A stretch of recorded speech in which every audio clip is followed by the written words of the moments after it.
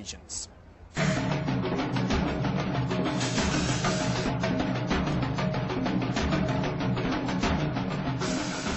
China had made great mathematical leaps, but the next great mathematical breakthroughs were to happen in a country lying to the southwest of China. A country that had a rich mathematical tradition that would change the face of maths forever.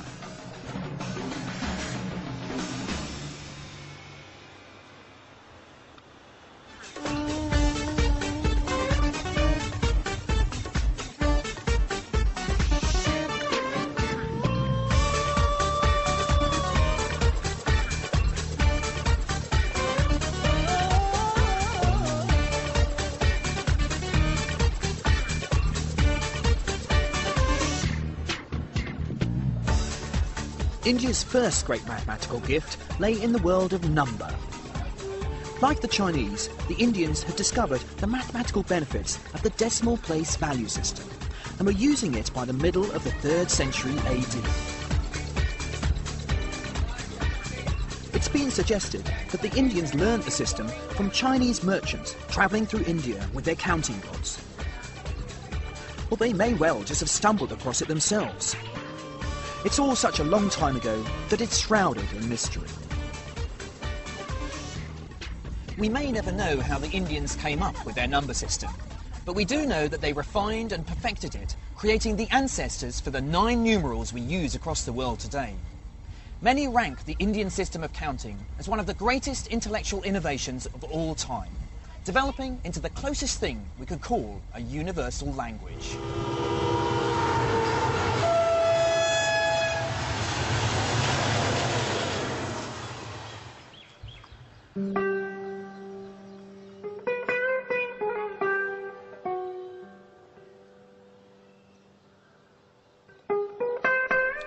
But there was one number missing, and it was the Indians who would introduce it to the world.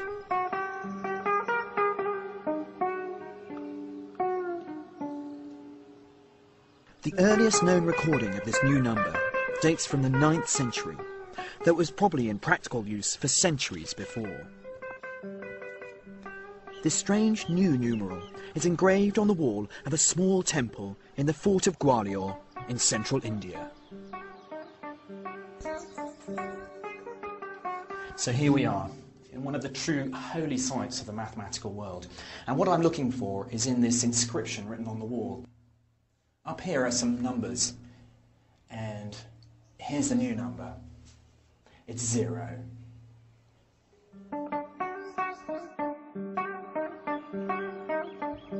It's astonishing to think that before the Indians invented it, there was no number 0. To the ancient Greeks, it simply hadn't existed. To the Egyptians, Mesopotamians, and as we've seen, the Chinese, 0 had been in use, but as a placeholder, an empty space to show a 0 inside a number. The Indians transformed 0 from a mere placeholder into a number that made sense in its own right, a number for calculation, for investigation. This brilliant conceptual leap would revolutionise mathematics. Now, with just 10 digits, 0 to 9, it was suddenly possible to capture astronomically large numbers in an incredibly efficient way. But why did the Indians make this imaginative leap? Well, we'll never know for sure, but it's possible that the idea and symbol that the Indians used for 0 came from calculations they did with stones in the sand. When stones were removed from the calculation, a small round hole was left in its place, representing the movement from something to nothing. But perhaps there's also a cultural reason for the invention of 0.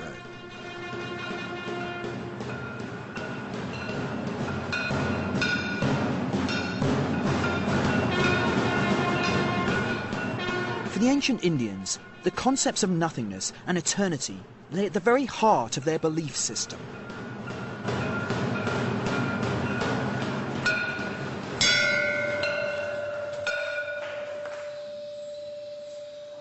In the religions of India, the universe was born out of nothingness, and nothingness is the ultimate goal of humanity. So it's perhaps not surprising that a culture that so enthusiastically embraced the void should be happy with the notion of zero. The Indians even used the word for the philosophical idea of the void, shunya, to represent the new mathematical term zero.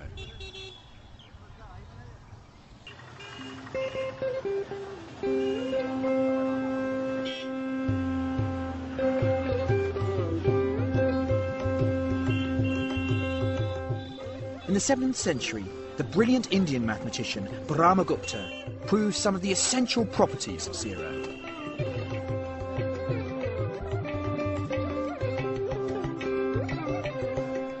Brahmagupta's rules about calculating with zero are taught in schools all over the world to this day.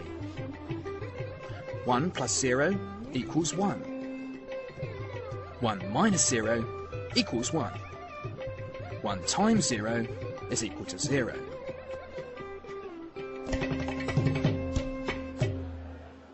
But Brahmagupta came a cropper when he tried to do 1 divided by 0. After all, what number times 0 equals 1? It would require a new mathematical concept, that of infinity, to make sense of dividing by 0. And the breakthrough was made by a 12th century Indian mathematician called Bhaskara II. And it works like this. If I take a fruit and I divide it into halves, I get 2 pieces. So 1 divided by half is 2. If I divide it into thirds, I get 3 pieces. So when I divide it into smaller and smaller fractions, I get more and more pieces. So ultimately, when I divide by a piece which is of 0 size, I'll have infinitely many pieces. So for Bhaskara, 1 divided by 0 is infinity.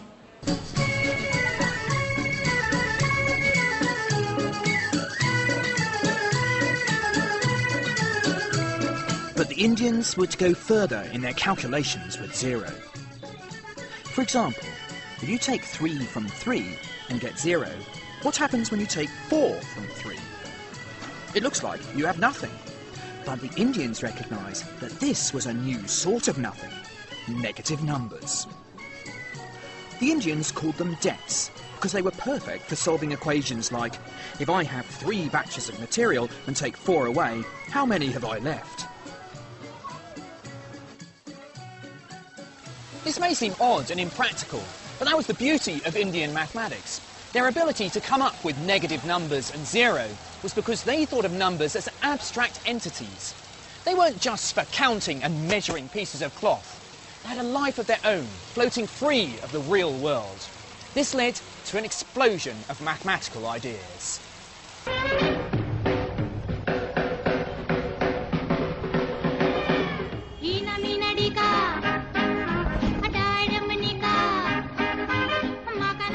The Indians' abstract approach to mathematics soon revealed a new side to the problem of how to solve quadratic equations. That is, equations including numbers to the power of 2. Brahmagupta's understanding of negative numbers allowed him to see that quadratic equations always have 2 solutions, one of which could be negative. Brahmagupta went even further, solving quadratic equations with 2 unknowns, a question which wouldn't be considered in the West until 1657, when the French mathematician Fermat challenged his colleagues with the same problem. Little did he know that they'd been beaten to a solution by Brahmagupta 1,000 years earlier.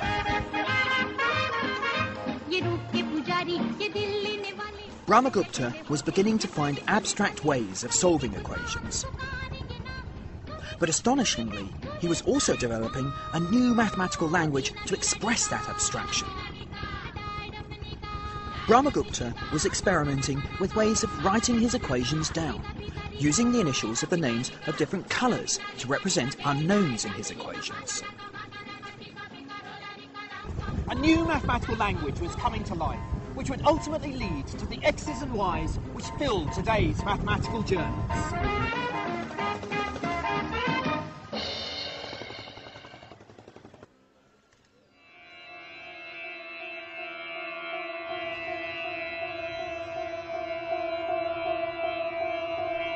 But it wasn't just new notation that was being developed. Indian mathematicians were responsible for making fundamental new discoveries in the theory of trigonometry. Mutation that was being developed. Indian mathematicians were responsible for making fundamental new discoveries in the theory of trigonometry. The power of trigonometry is that it acts like a dictionary, translating geometry into numbers and back. Although first developed by the ancient Greeks, it was in the hands of the Indian mathematicians that the subject truly flourished. At its heart lies the study of right-angled triangles. In trigonometry, you can use this angle here to find the ratios of the opposite side to the longest side. There's a function called the sine function, which when you input the angle, outputs the ratio. So for example, in this triangle, the angle is about 30 degrees. So the output of the sine function is a ratio of 1 to 2, telling me that this side is half the length of the longest side. The sine function enables you to calculate distances when you're not able to make an accurate measurement. To this day, it's used in architecture and engineering. The Indians used it to survey the land around them, navigate the seas, and ultimately chart the depths of space itself.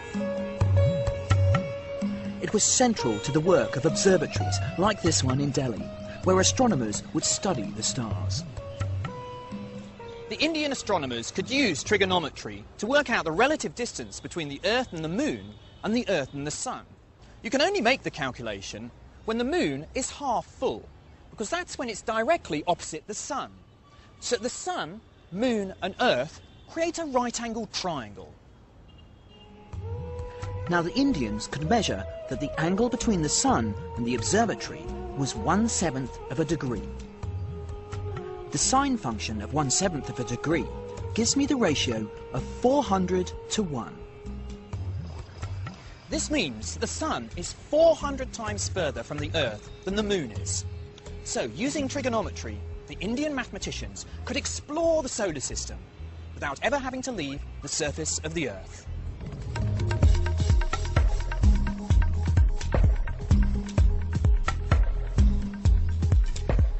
The ancient Greeks had been the first to explore the sine function, listing precise values for some angles. But they couldn't calculate the sines of every angle. The Indians were to go much further, setting themselves a mammoth task. The search was on to find a way to calculate the sine function of any angle you might be given.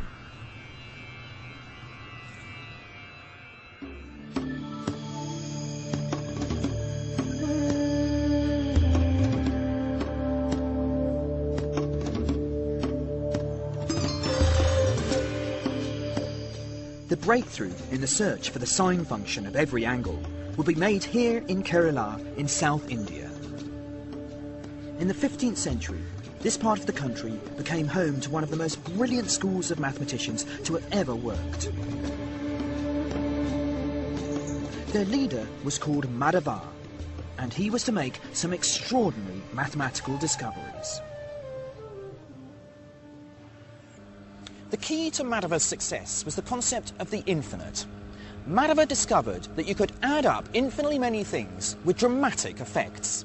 Previous cultures had been nervous of these infinite sums, but Madhava was happy to play with them. For example, here's how 1 can be made up by adding infinitely many fractions.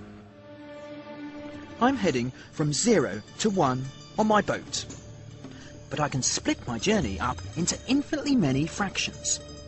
So I can get to a half. Then I can sail on a quarter, then an eighth, then a 16th, and so on. The smaller the fractions I move, the nearer to 1 I get. But I'll only get there once I've added up infinitely many fractions. Now, physically and philosophically, it seems rather a challenge to add up infinitely many things. But that's the power of mathematics, to make sense of the impossible. By producing a language to articulate and manipulate the infinite, you can prove that after infinitely many steps, you'll reach your destination. Such infinite sums are called infinite series. and Madhava was doing a lot of research into the connections between these series and trigonometry. First, he realised that he could use the same principle of adding up infinitely many fractions to capture one of the most important numbers in mathematics, pi. Pi is the ratio of the circle's circumference to its diameter. It's a number that appears in all sorts of mathematics, but is especially useful for engineers because any measurements involving curves soon require pi.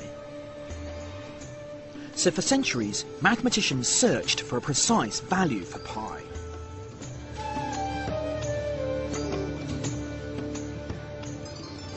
It was in 6th century India that the mathematician Aryabhata gave a very accurate approximation for pi, namely 3.1416. He went on to use this to make a measurement of the circumference of the Earth, and he got it as 24,835 miles, which amazingly is only 70 miles away from its true value. But it was in Kerala in the 15th century that Madhava realised he could use infinity to get an exact formula for pi. By successively adding and subtracting different fractions, Madhava could hone in on an exact formula for pi. First, he moved 4 steps up the number line. That took him way past pi. So next, he took 4/3 of a step, or 1 1/3 steps, back. Now he'd come too far the other way. So he headed forward 4/5 of a step. Each time he alternated between 4 divided by the next odd number. 4/7, 4/9, 4/11, and so on. He zigzagged up and down the number line, getting closer and closer to pi. He discovered that if you went through all the odd numbers, infinitely many of them, you would hit pi exactly. I was taught at university that this formula for pi was discovered by the 17th century German mathematician Leibniz. But amazingly, it was actually discovered here in Kerala 2 centuries earlier by Madhava. He went on to use the same sort of mathematics to get infinite series expressions for the sine formula in trigonometry. And the wonderful thing is that you can use these formulas now to calculate the sine of any angle to any degree of accuracy.